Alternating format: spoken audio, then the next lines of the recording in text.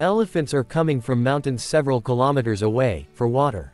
Nyamawani Pan is on the southern part of Mana Pools National Park, more than 80 kilometers away from the mighty Zambezi River. A great number of animals on this part of 2,230 square kilometers area are now relying on an insufficient shared solar-powered borehole that is pumping water into a natural pan. The mystery of tuskless female elephants.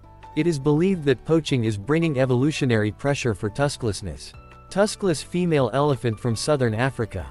In 1989, when elephant ethologist Joyce Poole began carrying out surveys of 3 East African elephant populations to understand the impact that heavy poaching was having on them, she quickly noted several stark trends. There was a huge skew in the sex ratio, with very few adult males. Many families lacked older females, and many of those females had no tusks. Poole's observations, which were used a few months later to support a ban on international ivory trade, were alarming, but they mostly made sense. Poachers, she knew, prioritized elephants with the largest tusks. Because tusks continuously grow throughout an elephant's lifetime, and because males' tusks weigh about 7 times those of females, older males tended to be the first to go, followed by younger males and then older females.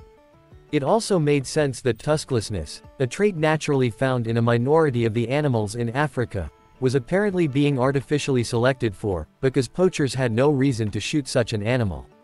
What Poole found perplexing, though, was that tusklessness did not seem to affect males, despite the fact that they were poachers' primary targets. It's something I had puzzled over for so long, says Poole, co-founder and scientific director of Elephant Voices, a nonprofit science and conservation organization. Tusklessness, according to a new paper in Science, can be attributed in large part to a dominant mutation on the X chromosome, a genetic change that also explains the sex skew Poole saw. In females, mutations in a key gene on one of their X chromosomes seems to be responsible for tusklessness.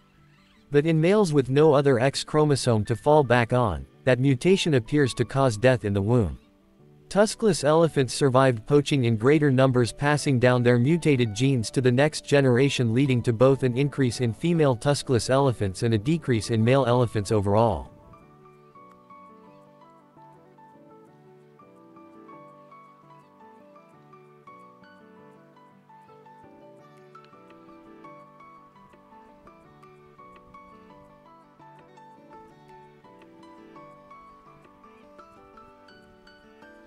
Thank you for watching. If you find this video interesting, don't leave without subscribing to the channel so that you don't miss the next video.